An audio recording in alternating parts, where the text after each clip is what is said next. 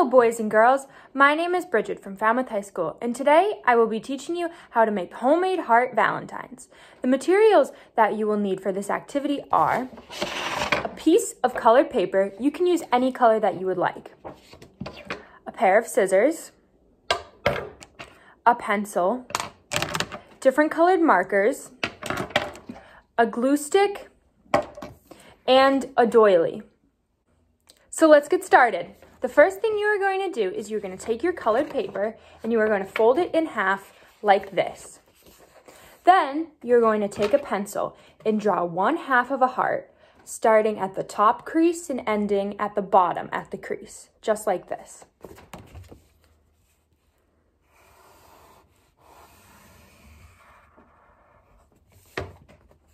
Your paper should look like this.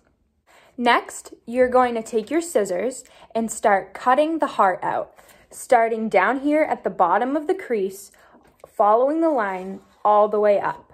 Be sure not to cut in between here on this part of the crease, just like this.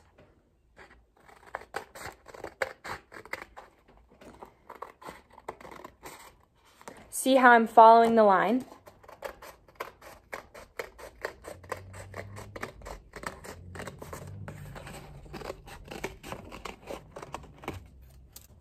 Now you should have a piece of paper that looks like this.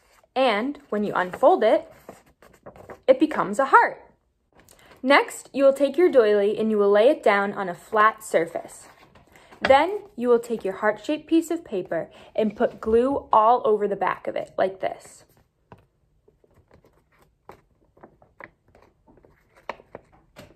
Once you have finished putting glue all over it, you will take your heart-shaped doily and your heart cut out, and you will press it firmly onto the doily.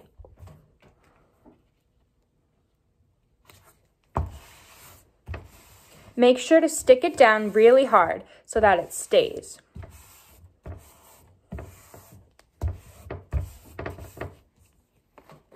Your Valentine should look like this. I finished mine by writing Happy Valentine's Day, and your finished Valentine should look something like this. Happy Valentine's Day. Thanks for watching. See you next time.